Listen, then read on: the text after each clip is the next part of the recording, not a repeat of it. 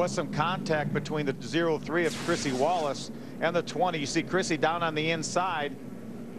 She's going to commit down to the bottom. The 20, as we talk about, takes his normal line into the corner, and Chrissy was committed to go to the inside there. Wasn't quite up there, but when you got to go to the curb, you're going in too low, and you're not cutting that guy in front of you slack. Not that you have to, but proper etiquette would be to give that guy on the outside a little room or getting in.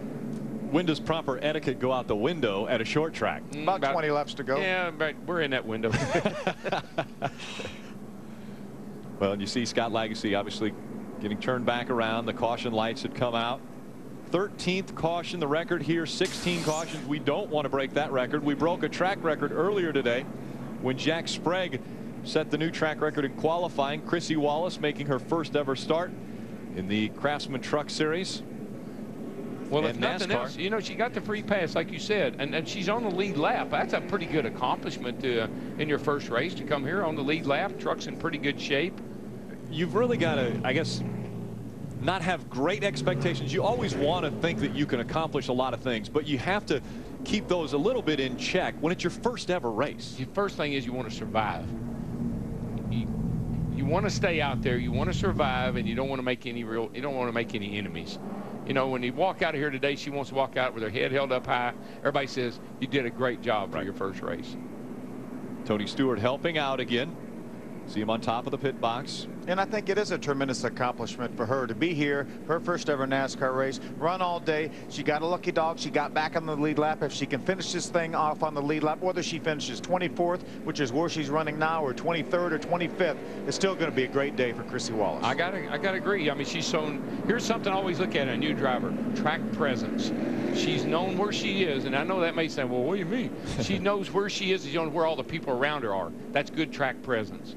And the truck is relatively clean. I mean, there's a few bumps and scratches on here, but for her first short track race, relatively clean truck. I give her a B+. Not a bad grade from a guy who's won here 11 times, 11 grandfather clocks.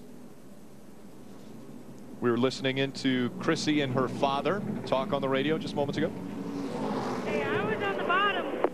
He didn't do anything wrong. He decided to try to close the door. That's nothing wrong.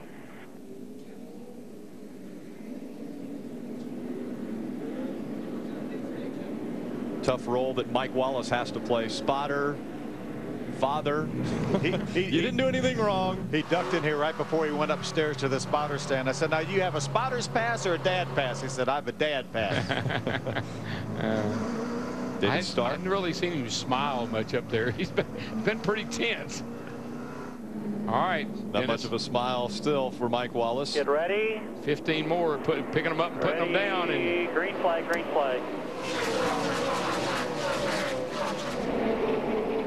And a special day for the Wallace family as well. Chrissy Wallace making her NASCAR debut at age 19. You said a top 20, a top 15 would be good. 17th, you must be satisfied. I'm extremely excited for the guys on Germain Racing Team.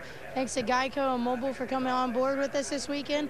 We came home with a pretty much straight truck and got top 17, top 20 finish, and I'm really happy. A great start for Chrissy Wallace, guys.